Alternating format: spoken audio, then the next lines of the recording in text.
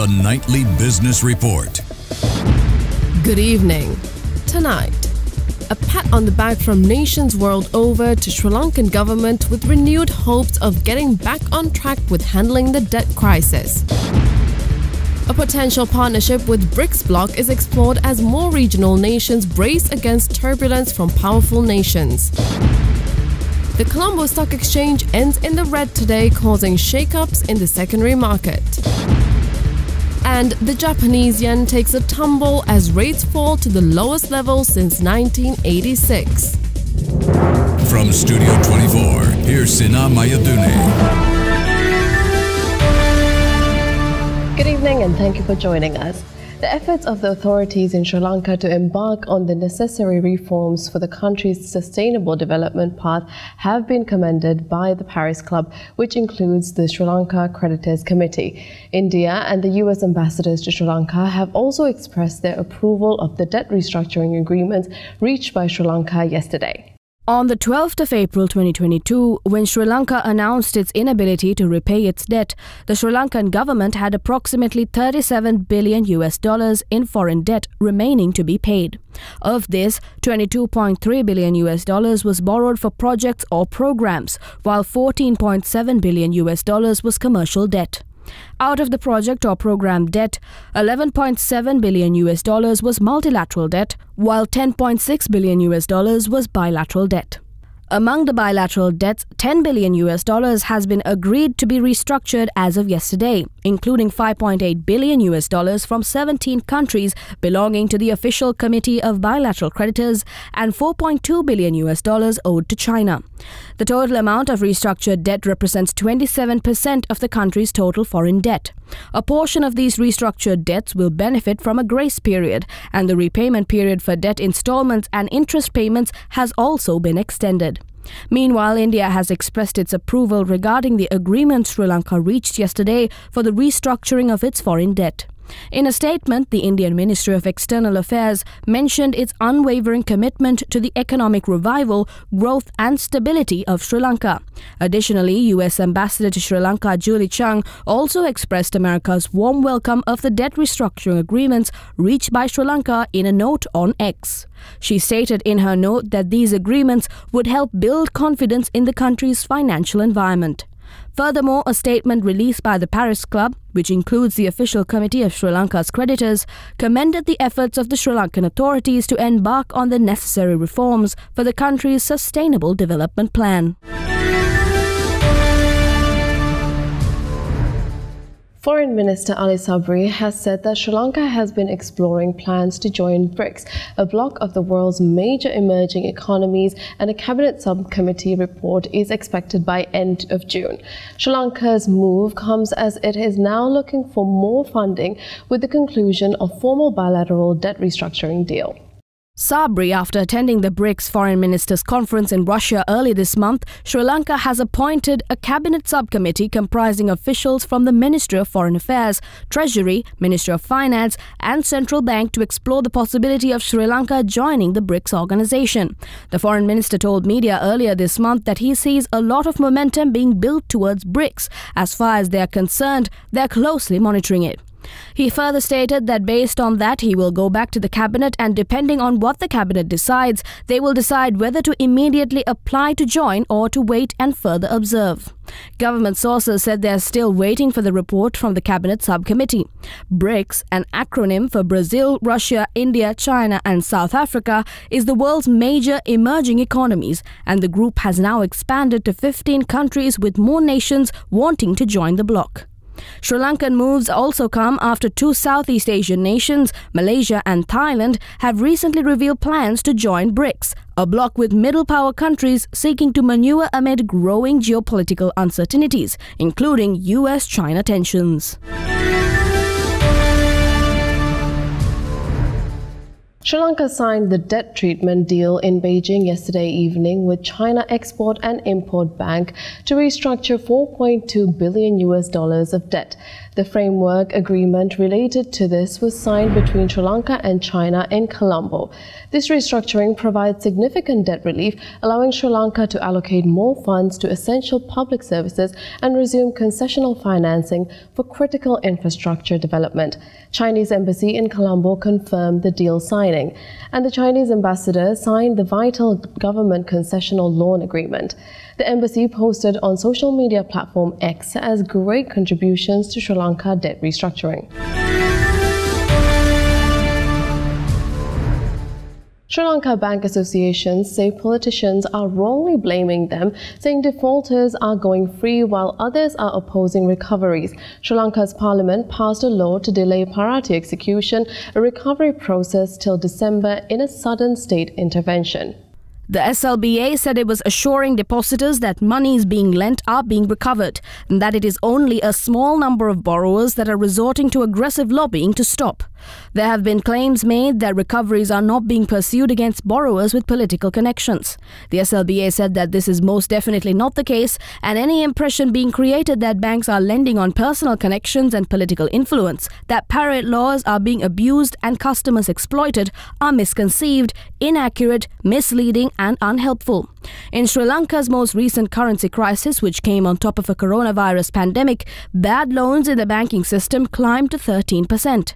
The SLBA, which represents all banks licensed by the Central Bank of Sri Lanka, including state banks, public listed companies and branch offices of international banks, said in a statement that it was compelled to respond to the remarks attributed to the two ministers in the interest of assuring depositors that their monies are safe and that due process was being strictly followed in lending and recovery of loans from debtors.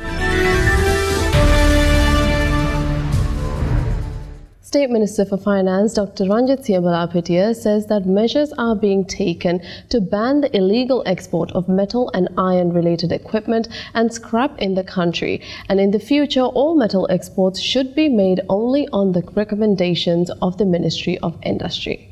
This was mentioned in a meeting chaired by the minister. The minister focused on the exchange loss due to the illegal export of all metal waste, iron-related equipment and scrap materials such as copper, brass, aluminum, china chatti, white iron, high carbon and more. This meeting held at the Ministry of Finance in addition to the metal workers, a group of officials representing the Ministries of Industry and Customs participated in this event. The minister said that preparations are being made to issue a gazette announcement related to finding out what are the metal-related exports and identifying the goods in a sustainable condition for export. Accordingly, the ministers emphasized that all illegal re-exports will be prevented and that in the future the re-export of metal and iron-related equipment and scrap materials will be permitted only under the recommendations of the Ministry of Industry. The island's Export Development Board said that Sri Lanka's merchandise exports fell 5.81% from a year ago to $960.2 million in May 2024. Goods exports in the 5 months to May 2024 was $5,016.30 million, up 3.09% from the corresponding period last year. Service exports were up 21.24% in May at $327.35 million. Total goods and services exports fell 0.15% in May to $1,287.59 million. In traditional hard goods exports in May, tea was down 1.1% to $115.4 million. Rubber-based products were up 5.62% to $81.17 million, and coconut-based products were up 2.88% to $68.56 million. Other exports that increased included petroleum products, which were up 117.68% to $47.65 million, and diamonds, gems and jewelry, which were up 2.39% to $32.19 million. All other goods exports were down from April. Apparel exports were down 5.37% to $390.29 million, and spices and concentrates were down 6.05% to $25.48 million.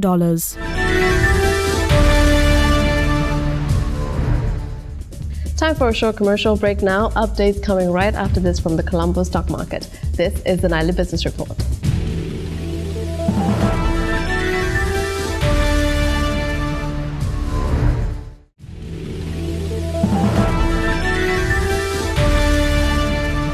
Welcome back to the Nightly Business Report. The Colombo stock market has recorded another day of losses, making today the second day for the week so far to end in the red. Both the All Share Price Index and the S&P SL20 Index recorded losses at the end of today's trading session. To get a breakdown of today's market performance, let's join with Rishit Pereira from SE Securities. Yes, despite the conclusion of bilateral debt restructuring successfully, the indices failed to reflect the anticipated positivity on capital markets. The all-share price index closed at 12,188 points, a decline of 72 points, and the S&P SL20 closed at 3,601, a decline of 27 points from the previous trading session. The market turnover was recorded at 1.03 billion with a share volume of 41.03 million shares. Sunshine Holdings, Commercial Credit and Finance, and Haley's PLC were the largest contributors to the turnover. At National Bank, John Keel's Holdings and LOLC Holdings were the major negative contributors to the SPI. Daily crossing volumes included 125,000 shares of At National Bank non-voting, 486,913 shares of Sampath Bank, and 1,939,783 shares of Winforce PLC with a total crossing turnover of 95.9 million. The central bank's bond auction was held yet today following yesterday's bill auction. To get a detailed update on what happened at today's auction and how would its result impact the secondary market, let's go to Netmi Fernando connecting from First Capital Holdings. The secondary market continued its lackluster sentiment further towards today's session as investors held back owing to the inflated yield rates at the T-bond auction held today, further backed by the lingering uncertainty surrounding the market sentiment. CBSL held its LKR 75 billion T-bond auction today, the 27th of June 2024, where the total amount offered of LKR 75 billion was accepted at the auction. Furthermore, two maturities were traded at the auction today, namely 15/2/2028 and 1/6/2033. Out of which 15/2/28 maturity was accepted at a weighted average yield rate of 11.90, whilst 1/6/2033 was accepted at 12.41, as yield rates surged higher. Moreover, post-T-bond auction, the market continued its dull momentum as the investors opted to a cautious stance, longing for further clarity on the DDR finalization and on the uptrend movement on yields. Meanwhile, overnight liquidity witnessed a strong recovery as it was recorded at LKR 110.8 billion, slightly decreased from LKR 115.8 billion from the previous day. Gold prices fell below key levels in Asian trade today as traders remained biased towards the dollar and wary of metals before key inflation data that is likely to factor into interest rates. Spot gold fell slightly to $2,298.86 an ounce, while gold futures expiring in August fell 0.2% to $2,309.35 an ounce. Among industrial metals, copper prices were nursing losses this week amid worsening sentiment towards top importer China. Metal prices remained under pressure as the dollar rose to a near two-month high this week. Flows into the dollar were driven chiefly by anticipation of PCE price index data, which is due tomorrow. The reading is the Fed's preferred inflation gauge and is widely expected to factor into the central bank's stance on interest rates. Oil prices are falling today after a larger than expected build-up in U.S. oil inventories raises fears of lower U.S. demand. However, the fall will be limited by concerns about a potential widening conflict in the Middle East that could disrupt oil supplies, Reuters reports. A barrel of Brent cost $85.08 today morning compared to $85.02 yesterday afternoon. At the same time, as of today morning, U.S. West Texas Intermediate oil was trading at $80.69 compared to $80.73 yesterday afternoon. The U.S. Energy Information Administration, EIA, reported a 3.6 million barrel increase in U.S. crude oil inventories and a 2.7 million barrel increase in gasoline inventories last week, both higher than analysts' expectations. The Sri Lankan rupee has depreciated slightly against the US dollar today compared to yesterday, according to the Central Bank of Sri Lanka. The buying rate of the US dollar has increased from 300 rupees and 52 cents to 300 rupees and 69 cents, while the selling rate has also increased from 309 rupees and 78 cents to 309 rupees and 83 cents. The rupee has largely appreciated against a basket of foreign currencies, including Gulf currencies, and let's have a look at its rates now.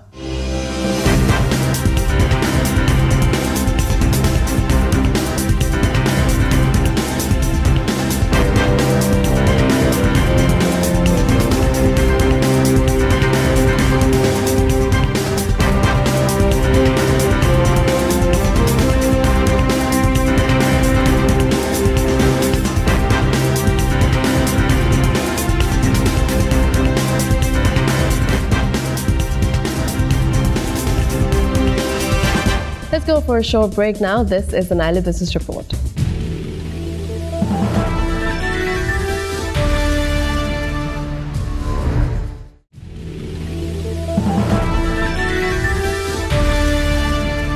Welcome back to the Nile Business Report. Dialog Axiata plc and Bharti Airtel Limited successfully completed the share sale transaction, with Dialog acquiring 100% of the issued shares in Bharti Airtel Lanka Limited through a share swap. Post this share swap, Axiata holds 73.75% of Dialog, while Bharti Airtel will own 10.35% and the remaining 15.89% of shares are held by the public. Dialog aims to amalgamate Airtel Lanka under the applicable provisions of the Companies Act, with Dialog remaining as the amalgamated entity. This consolidation, first announced in May of 2023, represents a significant milestone in the telecommunications industry in Sri Lanka, bringing together the strengths and expertise of two leading companies, poised to deliver a world-class digital telco experience that will contribute significantly to the growth of the country's digital ecosystem and economy. Post-merger, Dialog and Airtel brands will continue to serve their respective customers, while the two networks will begin consolidation aimed at delivering exceptional value and superior connectivity solutions to consumers and enterprises.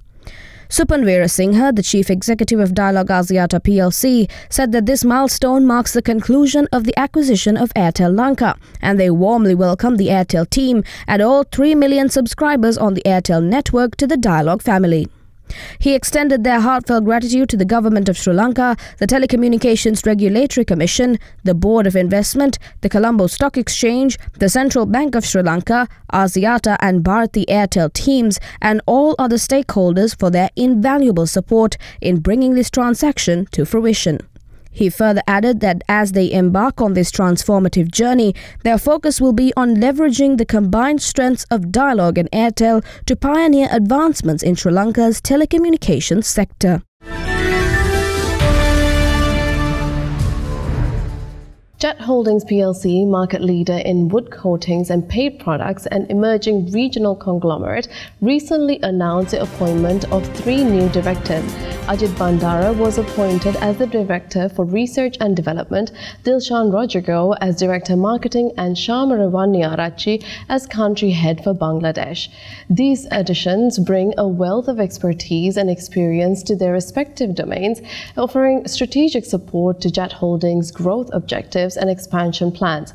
CEO Nishal Fernando stated that their exceptional skills and expertise will be vital in driving growth objectives and expanding their presence in focus markets, and that they are confident that their diverse talents and proven track records will be invaluable assets as they shape the future of Jet Holdings.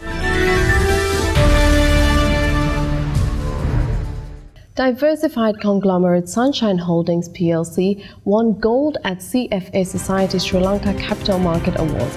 Held at the Cinnamon Grand Colombo recently, the prestigious Gold Awards was conferred for Best Investor Relations, recognizing Sunshine Holdings' resilience and commitment to seizing opportunities and maintaining exceptional investor relations. This is the fourth time Sunshine Holdings has won the Gold Award in the 12-year history of Capital Market Awards. The flagship event in the CFA Society Sri Lanka calendar, this year's CFA Capital Market Awards was held under the theme of Power of Public-Private Partnerships, focusing on the current status of public-private partnerships in Sri Lanka and their future potential. Awards were presented under Best Stockbroking Research Team, Best Equity Research Report, Best Sector Research Report, Best Investor Relations, Best Unit Trust Fund, and Best ESG reporting, with gold, silver, and bronze awards in each category respectively. Let's take a short commercial break. This is the Nile Business Report.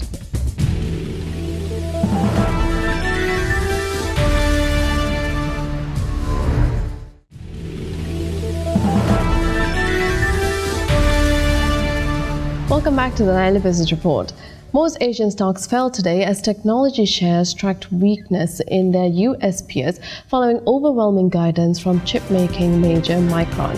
Chinese stocks saw extended losses as weak industrial profits data further sourced sentiment towards the country, while traders awaited more developments in a potential trade war with the West. Japan's Nikkei 225 shed 1.2%, while South Korea's Kospi lost 0.5%. A mix of tech weakness and China jitters saw Hong Kong's Hang Seng Index slide 1.7%. China's Shanghai Shenzhen CSI 300 and Shanghai Composite indices fell 0.7% and 0.9% respectively, as data showed growth in the country's industrial profits narrowed in May. Broader Asian markets were largely negative, and Australia's ASX 200 slid 1%, extending steep losses from the prior session after a hotter-than-expected inflation reading ramped up concerns over a potential interest rate hike by the Reserve Bank. Major U.S. stock indices closed with modest gains after a choppy trading session, with investors holding their cards close to the vest ahead of a presidential debate and an inflation report closely watched by Federal Reserve policymakers. Wall Street's main indexes closed with modest gains on Wednesday as investors held their cards close to their vests ahead of a presidential debate and a key inflation report. The Dow and S&P 500 both edged into the green, while the Nasdaq gained 0.5%. Economic data this week includes Friday's Personal Consumption Expenditures, or PCE, price index, the Federal Reserve's preferred inflation gauge. Adam Phillips, managing director of investments at EP Wealth Advisors, said core PCE, which strips out volatile food and energy prices, should indicate the central bank is moving closer to cutting interest rates. The Fed has been projecting only one interest rate cut this year, in December, but investors see a more than 50% chance of a rate cut in September, according to LSEG. Stocks on the move included Amazon, which rose nearly 4% to bring the company's market value above $2 trillion, the fifth U.S. company to cross that level. Among other megacaps, Apple rose 2% and Tesla gained 4.8%. FedEx shares jumped 15.5% after the delivery giant forecast fiscal 2025 profit above estimates. And shares of Whirlpool surged 17% after reported that German engineering group Robert Bosch is weighing a bid for the U.S. appliances maker. The yen dropped to its lowest level since 1986 against the US dollar, keeping currency markets alert for any signs of intervention from Japanese authorities to boost the beleaguered currency. The yen dropped to its lowest level since 1986 against the dollar on Wednesday. The US dollar traded at 160.39 yen, with Japan's currency hurt by a large interest rate gap between it and the US. The move alerted markets as they looked for signs of intervention from Japanese authorities to boost the struggling currency. Analysts said traders were testing the resolve of Japan's Ministry of Finance and central bank. Authorities spent $62 billion in late April and early May to support the currency when it fell past 160. Japan has already raised interest rates this year to a range of 0 to 0.1%. The US rates are up to 5.5%, meaning investors are flocking to the higher returns on dollar assets. That's driven up the currency versus the yen. Top currency diplomat Masato Kanda said Monday Japan was always ready to take action against excessive market moves. But traders ignored the warning after the last round of intervention did little to stop the selling. There is a chance of a further rate hike from the Bank of Japan in late July, which could help support the yen. Any durable rally is likely to require Federal Reserve interest rate cuts. Friday's US personal consumption expenditure inflation report will be key for currency markets. A lower than expected number could cause traders to raise their bets on Fed rate cuts this year. And that, in turn, could give some relief to Japan's currency. Well, that concludes today's Nightly Business Report. We'll see you again tomorrow with the latest happenings around the business globe. Until then, I'm Sina Mayadurne and have a good night.